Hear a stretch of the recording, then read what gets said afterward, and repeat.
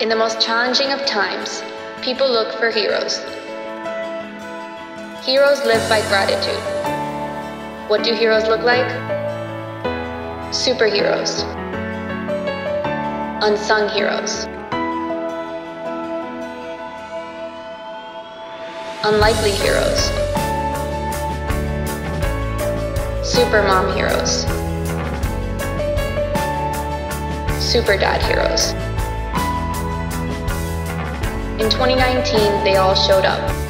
You know, I love it because I was hearing so much about what you do, and to be really good at what you do, you need to be able to lead people. You need to be able to share with people. You need to be able to encourage people. You know how to do that? Is to let them know that they matter to you, that they matter in life, that they have significance. Everyone matters. Gratitude used to be what we did. Today, it's who we are.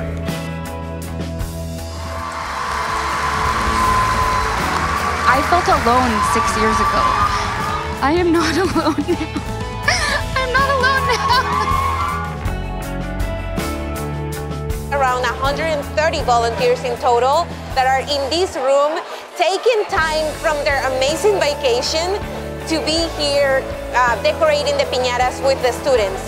That shows what MONAT Gratitude is. That shows what MONAT is as a company, as a family. That shows the culture of this amazing movement that we have created together.